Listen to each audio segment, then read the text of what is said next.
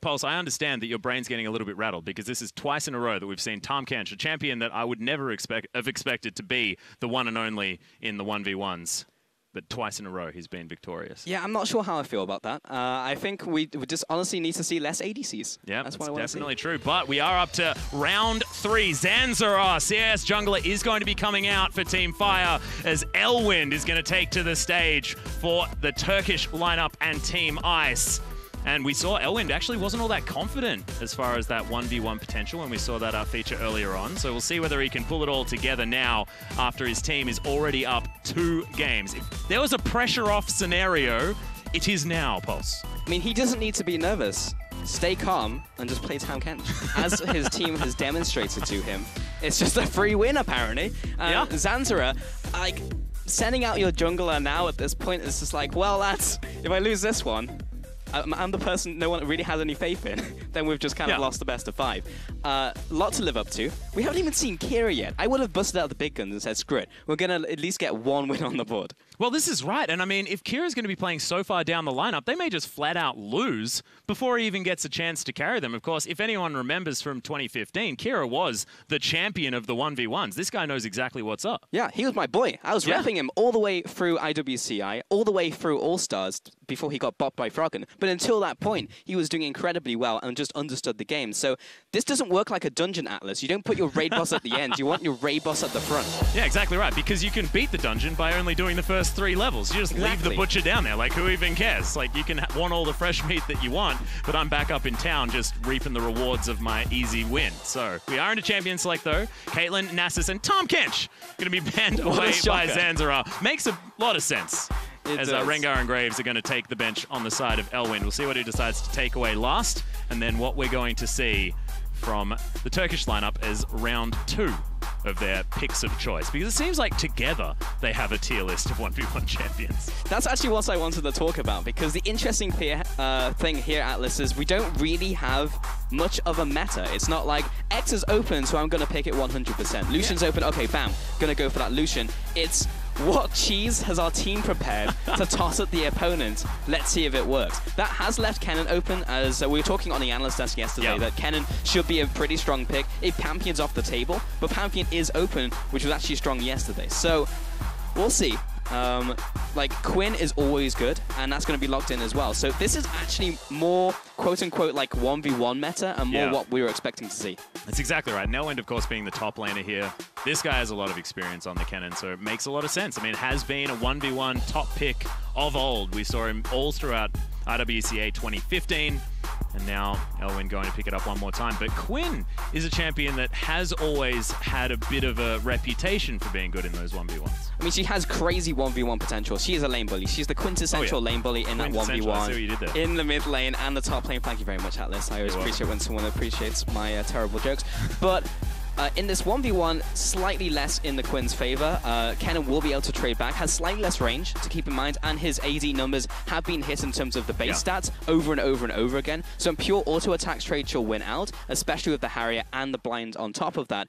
But Kennen, if he gets the harass in and Quinn isn't like controlling the lane, that could be a potential window for him, and also at the level 6. Yeah, and Quinn as well doesn't necessarily have the range to outrange the Maelstrom if he is just going to go straight in at level 6 as well. So we'll see whether Elwind is going to be able to utilize that, just get the auto attacks down. The stuns are going to be coming in left, right, and center. Kennen, that's what he's known for. We'll see whether he can do it. However, on the other side, Quinn, I mean, level 2, you get Volt, you get Blinding Assault, and you can just probably kill someone anyway. Yeah, I mean, you take a look at Quinn, and her spikes are at level 1, level 2, level 3, level 4, level 5, and level 6. So Kennen in a bit of a rough spot.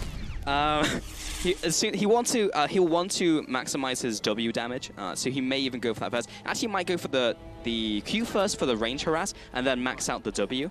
In the 1v1 trades, he can just go all in with the E. There are some strategies where you'll max out the E as well second, but I'm not sure if he really wants the resistances or will be enough really to save him in the 1v1, whereas the damage from Electrical Surge will be way more. Yeah, definitely true. As right now, they're just eyeing each other off. Arcticops Kennen, one of my personal favorites, but I don't know why you wouldn't be a doctor. MD Kennen. Yeah, MD Kennen is the best, because trust me, I'm a doctor, you know? You can lead them into a false sense of security. And bam, here's the scalpel. Yeah, exactly right. Well, laning phase is going to start. Zanzarah Just clearing out the waves, not worrying about hitting the Kenny too much. Elwind's going to miss one of the CS. Zanzarah doing much better this time. Actually misses 2 of them, unfortunately. Yeah, by virtue of being Quinn, it forces Elwind back. Like, Elwind can't approach the minion wave because if he gets into an auto-attack trade at this stage in the game, he just loses. He went for the Q level 1 because he just wants to farm and knew this fact. Oh, misses the Blinding Assault. This is exactly what we were talking about. Once he hits that level 2, especially if he hits it before Elwind, things get dangerous. He looks for the punish. Elwind is just going to punch him in return as Zanzarah tries to approach. That's the only really window that he can go for, or he can go for some like crazy Qs that go around the minions, but this is disastrous right now. He's missing all of the minions under the tower. This is about as bad as it could have gone, but there were 2 missed minions from Zanzarah, so it's not the end of the world right now. Well, it certainly isn't. And of course, the pressure is on the jungler to try and farm this one out. Doesn't have a lot of experience last hitting creeps, because of course the jungle minions don't have any things bashing on them. It's much easier that way. Elwind's just guarding his health relic. Doesn't want to use it just yet for the lack of efficiency. Oh, good stun from Elwind as he goes back, wins the trade. That's nice. It's very hard for him to make that happen because typically Quinn will just be able to hit you with the Q, but I think he was either down or just about to come up there as Zanzarah used it on the minion wave, so it's kind of like a Blitzcrank hook. Like, you don't want to just shoot it out because as soon as it's down, then it opens up a window for your opponent to go in. Likewise, when Elwind throws out a Shuriken and gets a Mark of the Storm, then he can go in as well, because landing 2 more marks considerably easier as he can just charge at the Quinn. And now that's happened 2 or 3 times, and it's given Elwind control of the lane. Yeah, the other thing we have to look at is the fact that, of course, Kennen's an energy champion. Zanzarah on the Quinn is a mana champion, so we'll have to watch out for that mana bar. Elwind certainly doesn't, so all of those spells can just be spammed by the Kenny. Quinn has to be a little bit more careful. However, not anymore. We'll have that full blue bar. He goes back, grabs himself an extra Doran's Blade and those boots as well. Looking to hopefully pick up some of these minions under the turret. Additionally, Kennen is very punishing if you force your opponent back, because he can just sweep through the minion wave with his W and E combo, completely clear it out, and then Zanzarah is going to miss maybe 2 or 3 CS there. Later into the game, it becomes even worse as he insta-clears it. He can't do that while his opponent's in lane necessarily, unless he has a massive advantage, because your opponent will just hit you in the face a bunch, and then you'll get chunked. But right there, he was able to shove it in and use Lightning Rush to get back to lane. Yeah, he's going to do so. Falling behind 8 CS, though, on the side of Elwind. Zanzarah misses that one, but has otherwise been very, very good with this farming. Elwind once again back in the position of guarding this health relic, trying to find his window. Is it going to be level 6? Is that what Elwind's looking for? Wants to get that Slicing Maelstrom. Of course, Zanzarah will have the Sky Strike, I guess, after he comes down off Valor, but otherwise, it's not exactly a huge level for Quinn. You can move into the bush because there are no wards in this game mode, then you can head into the bush and then try and get like a surprise strike. It's not like an all-in trade, but it's just something else you can add to your combo. Kennen finds it kind of hard to interrupt it out of the ultimate. He has to land the Shuriken, if nothing else. If he lands an auto attack, she's already on top of you, so it's pretty hard for him to deal with that. But as soon as he hits level 6, as you rightly said in Champion Select, Kennen's going to murder you. Because this is like, oh, what's your offensive spell? You dash further into my Maelstrom. Fantastic. So Elwind's in pretty good shape. And of course, if that Vault does come out, then what do? You just throw out your Q, easy peasy. Skill shot, not even necessarily a skill shot at that stage. Yeah, I feel like the end may have come for Zanzarah already, just because he's not being particularly aggressive. He's not looking for a lot of auto-attack trades. That's what he should have been doing earlier into the game, but we're now 5 minutes kind of too late. He was able to get the push in the last wave, so Elwind had to go for that health relic to just burn it, but right now, unless he gets some serious damage in, Elwind's in a position where he can all in. He's got the level 6. Yeah, and he's going to get hit by the edge of that Blinding Assault, but not too much of a good stun comes out from Elwind, but not going for the all-in just yet. Oh my goodness, the face check as Elwind throws down the ultimate, but can't close the gap. It's a disaster, and that is a huge cooldown now that Elwind will have to wait before going for any other kind of all-in. Okay, that went as well as it could have done for Zanzarah. Elwind got the perfect combo on. He put Zanzarah in the easiest of kill ranges. He just needed another trade. He could have chased him down, could have popped the ultimate. That's a kill. But now Elwind walks back in again. That's ludicrous amounts of damage. Remember, Elwind doesn't have the defensive summoner spell. Zanzarah's the one with the barrier, so isn't as worried as this Kennen, who's now forced back 11 CS behind once this last one falls, and another minion wave for Zanzarah to eat up and throw into the turret of the Kennen. Yeah, but to finish that point off, Zanzarah played that pretty perfectly. He stayed just on the outside ring of where the Maelstrom was, so he's not going to be able to get in range again. He knew he'd already burned all of Kennen's spells, so he wasn't able to Lightning Rush in. And then he could just stay on the edge and continue to harass. He's got the farm advantage. He can play this slow now. The only downfall is that Elwind did manage to keep the exhaust and ignite. So if he does get in range for the exhaust, he can use that as a soft gap close to allow himself to get on top of the Quinn for the ultimate. But Zanzarah also kept his barrier, so there's a lot of trade-offs to how the next couple minutes can go, but Zanzarah has an into this game now. Very interesting that he goes for this Spectre's Cowl pickup as well. Zanzarah just looking to play out the long game. Not too worried. Just says, well, I'm ahead in farm. Head in farm by quite a way. That's like more than a full minion wave. Blinding Assault comes in one more time.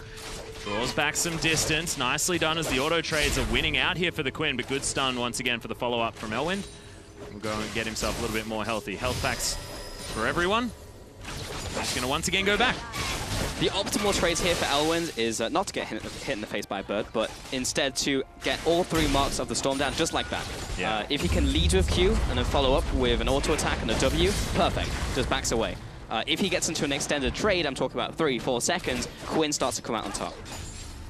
Elwind does have that Slicing Maelstrom back off cooldown once again, so that all-in opportunity is there. And this clock is most certainly ticking for the cannon. Scary, scary time. Zanzarah just using that mana bar to clear out as many minions as he can. He knows that the pressure is on to last hit them all very, very effectively if he wants to win this. Because slowly but surely Elwind is coming out the better as time goes on. But still, 11.